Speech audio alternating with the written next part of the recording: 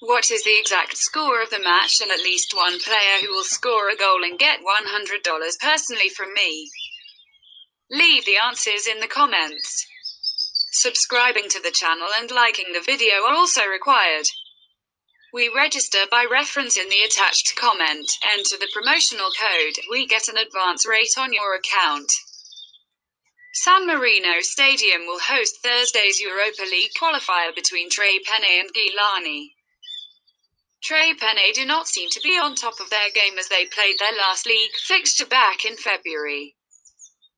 Given their poor record in European competitions, we do not believe that there is a big value in betting on the San Marino outfit.